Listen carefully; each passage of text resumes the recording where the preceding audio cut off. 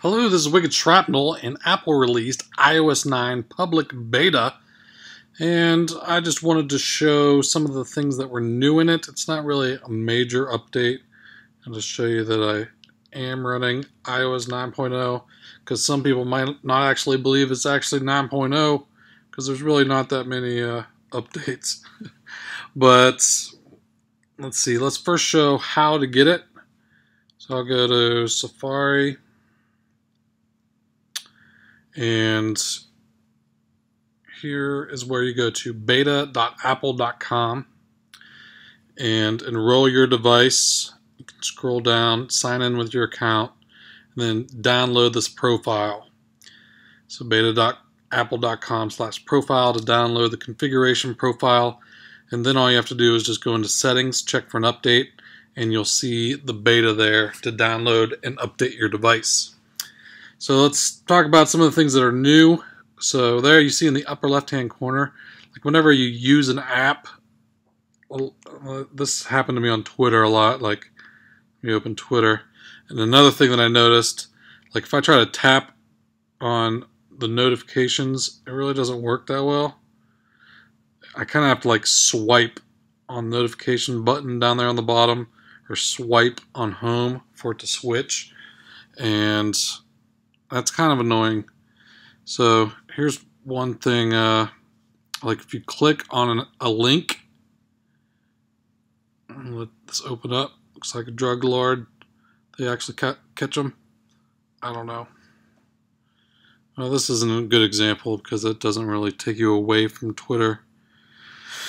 But like we saw there in the upper left, you have an option of getting back to where you had opened the app from, where it said go back to Safari, or if you open like a link in your mail, it'll give you an option in the upper left hand corner to go back to your mail.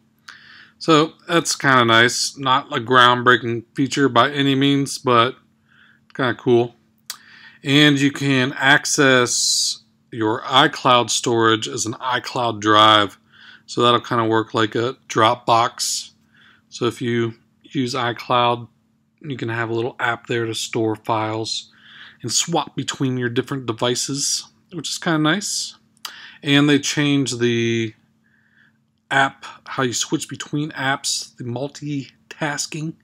So it's kind of got a 3D looking view to it, and swipe up and close different things. So that's pretty cool. Siri is supposed to be smarter, and I'm not sure how. I haven't really tested it out. Divide 0 by 0.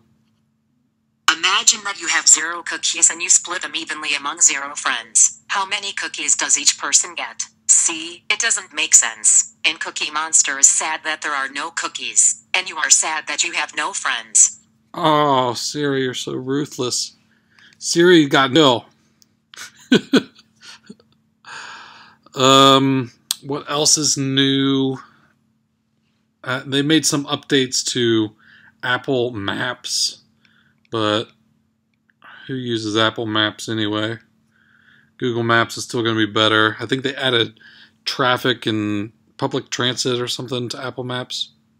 I don't know. I rarely use Apple Maps. And search has more suggestions. It's supposed to be more like Google now. Like if you have an appointment scheduled or you're supposed to be somewhere and it's getting close, it'll like actually check how long it's going to take you to get to where you need to go, and it'll give you like a reminder, like Google Now. Google's had that for a while. That is the main updates. I guess there's supposed to be an improvement for battery life, power mode that you can put the phone in now, which it hasn't had that before. So just allow you to, it'll disable background app refresh, automatic downloads, and some visual effects are reduced or disabled. So that can help if you're, yeah, there's CarPlay. I didn't notice that before. I'm not sure if it was in previous ones, but that's supposed to be rolling out to a lot of new cars this year or next year. So they're getting ready for that. And that is the main things that I noticed. Not groundbreaking, but I mean, if you wanted to test out the new iOS, and just try out some of the new features. There are going to be some bugs. I've had the app crash, like when I was reading news, scrolling down, just out of nowhere, just kind of the app just closed on me.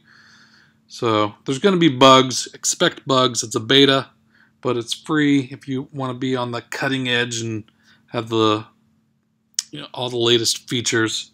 Then you could download it for free and test it out.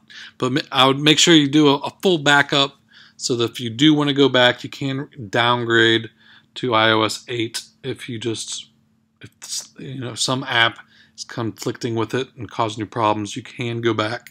But just make sure you got a full backup, because then you'll just be able to restore it to it in no time and be up and running.